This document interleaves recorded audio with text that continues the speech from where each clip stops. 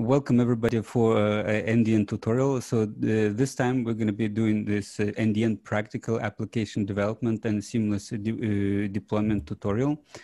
We have a large team of presenters today, and the main goal that we have, we have multiple goals today, is just to have a very brief introduction of NDN and available libraries, available tools.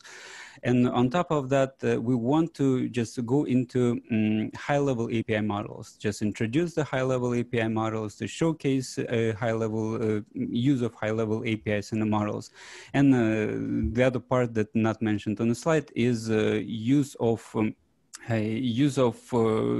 seamless deployment of the applications. So first, a very brief introduction of named data networking. As I said, the NDN in a nutshell is ability to request a specific piece of data at the networking level using a name. And the name can represent many different things. So basically everything can be named and everything can be represented as a single data packet or chunk, multiple data packets or stream of the data packets. And on the slide, I'm simply showing a few examples. It can be like a file, a fixed file, or chunk of the file, chunk of the video of some stream, as well as some kind of command, road service data, personal health, and so forth. The important part, interesting part of NDN naming is that name is being used for multiple levels. So it's basically used by the application, by the transport, by the networking, and potentially at the link layer as well. So you don't really need any port numbers because everything captured in there. And another crucial part of NDN is the data self-containment. Basically, the data contains the actual content being communicated, as well as the additional information specifically for ability to authenticate the data efficiently. So that you have a data, you know that this data wasn't tampered with, and you can get it, and you can authenticate this data using trust schema, for example. Okay, so that was the two basic things: the structured naming and the secure data directly. But yet there is another piece of the puzzle, which is stateful forwarding plate. So because this one is actually kind of binding these two components and allowing them a lot of different things that most of you already know. But just to reiterate a few is having a closed feedback loop, so you can do various kinds of measurements, detect failures, potentially prevent the DDoS attacks, and so forth and so on, as well as the creating the multicast capabilities and other stuff. Doing multi-path forwarding. Again, we don't, because of the stateful forwarding plane, you don't care about where you send in packet and so forth.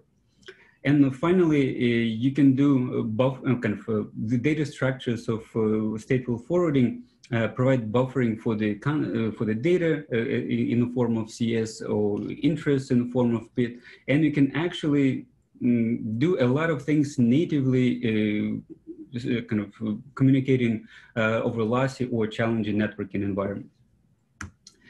Okay, so that was a very, very brief introduction. I hope I didn't bore you too much. So just to a few highlights. So if we just jump in a little bit on a higher level. So basically NDN, with all those three elements, we have naming, secure data directly, as well as stateful forwarding, is a natural fit for pub/sub models. So meaning you don't actually have to, like the both ends of the communication, the consumer, producer, they don't have to be at the same time. So for example, whenever something available for publishing or like data being created, it can be just published. And being is kind of published locally, published in some repository somewhere. But again, the data is now available and can be requested. And at the same time, whenever somebody is getting connectivity, he can simply kind of send this interest to place that will accept this interest and maybe carry it around for some time. and will eventually get the data back. So this is a very simplistic model for a simplistic way of doing this pops up in terms of the individual data packets. But in a future talk, Lan and others will be talking about how you can implement POPSUP in a little bit more kind of systematic way when you don't need to deal with individual packets, but rather just on the concept of you subscribing to a set of the events and kind of getting back data. Another part is kind of, again, natural fit for various types of ad hoc communication. And this will be yet another talk that will be introduced later for the high-level APIs. So in here, again, I'm just giving you a few very high-level examples. So you can do in vehicle environments where you can either have only cars or cars and infrastructure. And basically what the kind of the crucial part in all of these cases is the name and plus stateful forwarding. But what's happening is that the name actually can express various application logic, kind of application semantics, and it can be leveraged by the forwarding plane or in maybe lower layer planes to actually efficiently deliver this interest towards the potential source of the data, like in either using the location, using kind of logical location inside the house, or kind of literal location, geographical location, like in disaster recovery, or some other application semantics for like NP chat case. That's what kind of the goal for the talk today is basically have a very brief overview of the libraries and specifically focus on higher level API libraries. We're going to be talking more in detail, but just to highlight, the idea behind the high-level APIs is not to deal with individual packets, like individual interests, but rather go a way higher. So this is what kind of I'm putting here.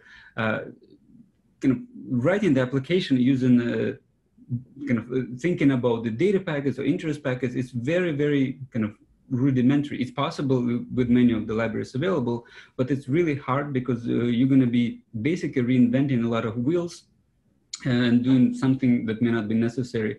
But what you want to do within the application, you want to define kind of what is the higher level goal for the application. How you're gonna kind of on a high level, again, how you bootstrap the trust, like either pre-configured, what kind of the trust policy you're gonna be using, like how you're gonna be authenticating. So this is the trust schema talk. Unfortunately, we're gonna touch a little bit briefly. A lot of things is about the namespace management. We kept emphasizing that in NDN, and I already showed a few examples, that we have a lot of things about the name. So, but we want, when you write the NDN application, you don't actually want to do it in very ad hoc manner, like you have to assign this name, you construct this name. You want to do something way more automated. And this is like another two talks that are going to be talking about the common name library, or like CNL, where we're going to be actually doing some processing, building API and structures, so your application doesn't actually have to worry too much about namespaces. Like you define, again, higher level logic under which prefix, under what kind of streams available, and then just defining what you want to do with that. And finally, I already emphasized this a little bit, but you don't want to really deal with individual packets, but rather either work on this with the streams, you work with the topics, large objects, maybe files, maybe something else. And in addition to that, you don't also, when you concept of publishing, you don't really always want to keep something in memory or like write some logic to always write something to disk, but rather define a policy that whenever you publish, it will go to some remote storage repo or go somewhere else, upload it, and so forth. So these are basically high-level goals that we're trying to kind of keep in mind when we're talking when we give further presentations today, but to just keep it namespace management and publish subscribe as a kind of high-level concept. Another part of the talk is the principles of deployment of NDN applications. NDN is quite different from traditional IP infrastructure, so therefore a few differences and few in the big quotes. Hunter will be given a very interesting talk on what exactly is NDN config when we're saying this word, and what you need to do to actually bring your application, like a drop into the network, and so that in various types of kind of networks, whether being the edge deployment network or a pure NDN deployment network, and drop the application and make it work. So stay tuned. There'll be a quite interesting topic there. And finally, this is a very small thing. If you still don't know name data website that has tons of different resources. So one thing that I would just want to emphasize, we have a lot of different tutorials, and this tutorial will also be available there. We have kind of various news about things that are happening. Plus, there's a lot of links to source code that you can play with, you can contribute, and do anything that you would like with that. So with that, let me just briefly, this the rest of the program, it's already published on the website. I'm just want to emphasize that we're going to talk about the POPSUP. We're going to be talking about namespace-driven application development. And afterwards, we'll just have a few driving applications, plus this what is NDN config and what is plug and play in NDN.